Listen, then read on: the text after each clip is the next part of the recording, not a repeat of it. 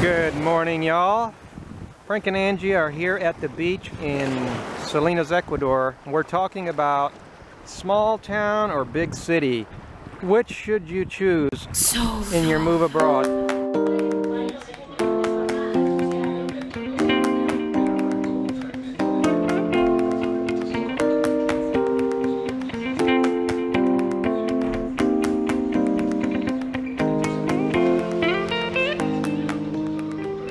Well, here's our experience, okay?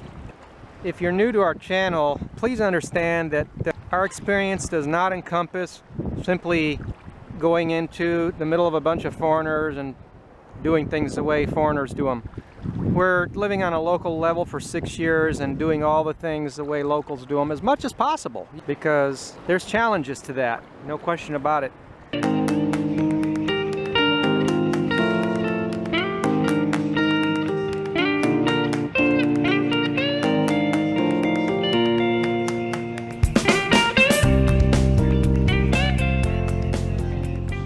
When we were in Panama, we did the whole country, pretty much, except for Boquete. Boquete was one area that I just knew in advance that it was so overtaken by gringos or foreigners that I didn't want to waste my time with it. But Panama's untouchable, even in the smaller towns.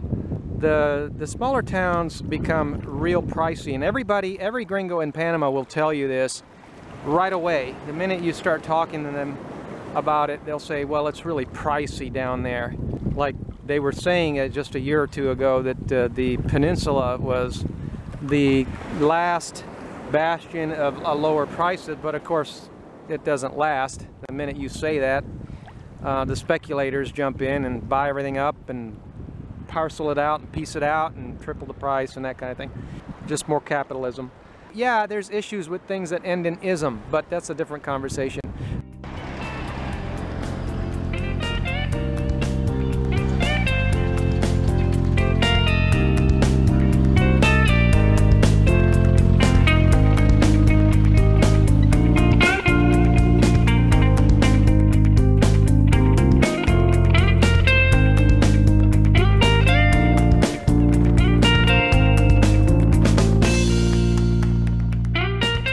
Big city, small town.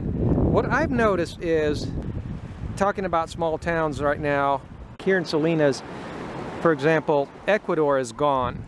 You know, as far as the beachfront, it's gone. This is like the Florida price.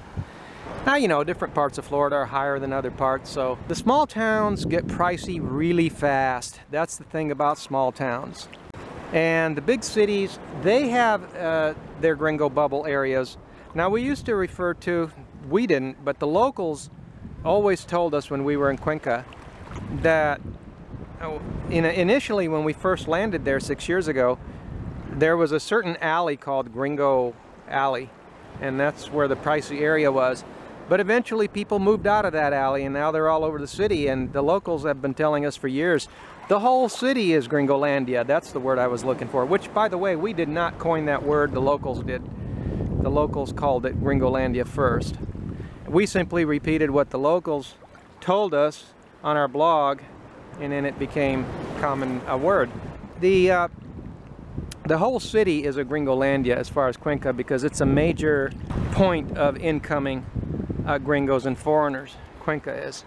Even though it's not small like a lot of the towns in Panama in the peninsula, like Pedasi and a lot of all those little, you know, you dream of small town on the beach, you know, easygoing beach life, and of course the prices are just, you know, and it's the same thing over there in the northwestern corner of Panama.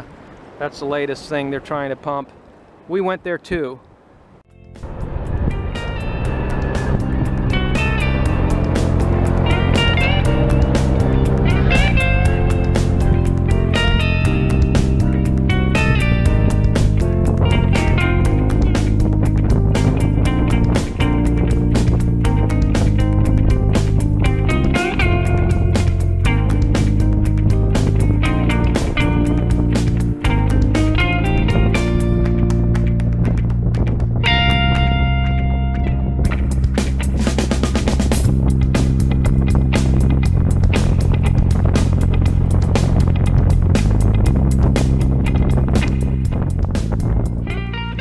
There's a lot of international speculators which are driven by these Retire Abroad magazines. You know, I like the idea of improving things, making them better, but somehow the idea that if you're a gringo and you're buying something and then you just turn right around and sell it and double or triple the price, at least double, there's something about that that just doesn't sit very well with me.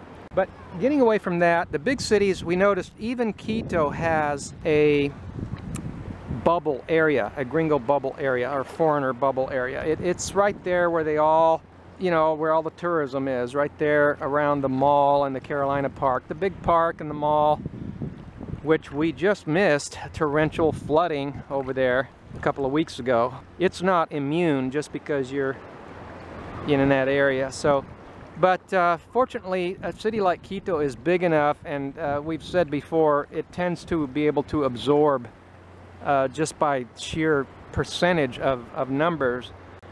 You know, I mean, a couple thousand people, or 1,000 people, or 500 people moving there in a year, whatever it is, compared to the 3 million population, is a much smaller percentage than, say, you know, 300-400 people moving to a place like Salinas, Ecuador, or Pedasi, Panama, that only have around 10 or 20,000 people, if that. So the percentages are much larger, and therefore the prices get affected a lot quicker.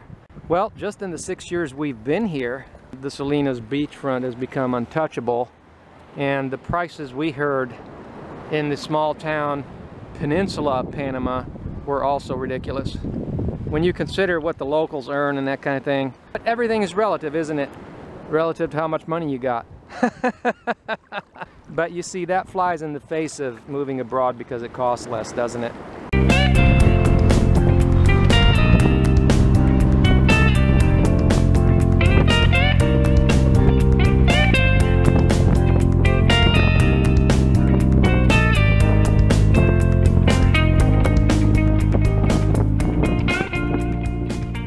All of Panama, wherever the gringos are, is a bubble. It's all bubbleitis, and the prices are higher than in the States. Now, of course, you know, if you like to compare to the most expensive areas in the States, like New York and California, then no. I mean, those are some of the most expensive cities in the world. And so if you're always comparing, you know, this theory of relativity just doesn't really wash very well, because if you're always comparing to the most expensive place in the world, then yeah, it's always going to be a little cheaper, isn't it? So whenever you hear somebody comparing, and they're comparing it to the most expensive places in the world, you get big, huge bubbles. Tremendous bubbles. Ridiculous bubbles. These birds here are amazing. I love these birds. I like how the sun shines on the water. It looks like people are slowly coming here today. But those are my observations, guys, as far as moving abroad and then comparing small town to big city. There's a lot more to it than that, and we'll talk about that in the next video.